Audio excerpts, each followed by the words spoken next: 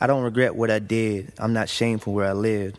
Remembering how I took the cookies from under the babysitter's lid.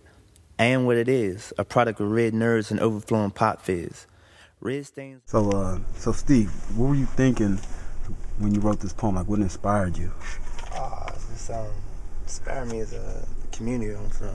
You know, one of the biggest things was, you know, there's a lot of great people in my community. I think even though right now it's trying times, but I just want to express, like, you know, a lot of people, they go out there and they try to, they look at all the negatives surrounding the community, but I know my community is a lot of positive. You know, I grew up with a lot of people, and, you know, they still support me and they're behind me today. So basically now I'm just trying to give back. You know, I'm here with my man Dave, you know what I'm saying? He put a lot of work in.